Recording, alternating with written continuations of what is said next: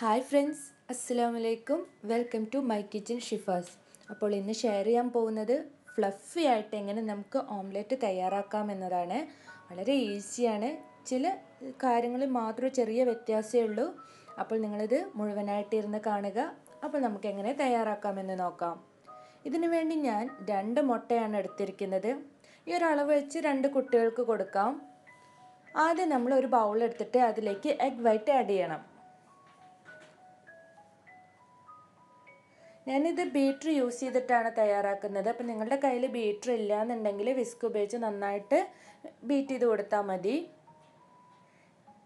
ഇനി നമുക്ക് beater use ചെയ്തിട്ട് ഹൈ സ്പീഡിൽ നല്ല തിക്ക് ഫോം ആവുന്നത് വരെ തന്നെ ബീറ്റ് ചെയ്തെടുക്കണം. ഞാൻ ഏകദേശം ഒരു 4 മിനിറ്റ് കൊണ്ടാണ് ഇങ്ങനെ തിക്ക് ഫോമാക്കി എടുത്തിട്ടുള്ളത്. ഇപ്പോൾ ഇതിവിടെ തയ്യാറായിട്ടുണ്ട്. അടുത്തതായിട്ട് നമുക്ക് എഗ് യോക്സ് എടുക്കാം, അതായത് മുട്ടയുടെ മഞ്ഞക്കുരു. ഇതുപോലെ തന്നെ നമുക്ക് ബീറ്റ് ചെയ്ത് കൊടുക്കാം. ഇത് ഏകദേശം ഒരു 2-3 മിനിറ്റ് ബീറ്റ് ചെയ്താൽ മതി. ഇതിൻ്റെ ബീറ്റ് ചെയ്യും തോറും ഇതിൻ്റെ കളറ് നല്ല ചേഞ്ച് ആയി വരും. അതുവരെ ഒന്ന് നമുക്ക് ബീറ്റ് ചെയ്ത് കൊടുക്കാം.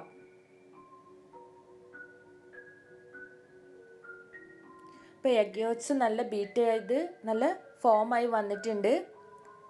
ഇനി നമുക്ക് എഗ് വൈറ്റും എഗ് യോക്സും കൂടി ഒന്ന് മിക്സ് ചെയ്ത് കൊടുക്കാം.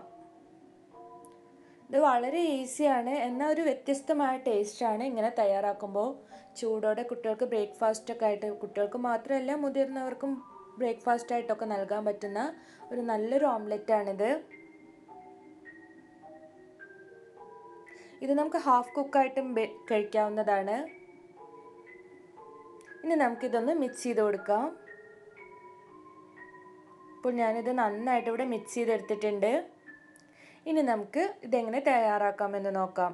ഇതിനു വേണ്ടി ഞാൻ സ്റ്റൗ ടോപ്പ് ഓൺ ചെയ്തിട്ട് ഒരു ഫ്രൈ പാൻ വെച്ചിട്ടുണ്ട്. പാൻ നല്ലതുപോലെ ചൂടായതിന് ശേഷം നമുക്കിതിലേക്ക് 1 ടീസ്പൂൺ മുതൽ 1 ടേബിൾ സ്പൂൺ വരെ ബട്ടർ ആഡ് ചെയ്യാം. ഇനി വെരി ലോ ഫ്ലെയിമിൽ വെക്കണം. നമ്മൾ ബട്ടർ ആഡ് ചെയ്യുന്നതിന് മുൻപ് വെരി ലോ ഫ്ലെയിമിൽ വെച്ചാൽ അത്രയും നല്ലതാണ്.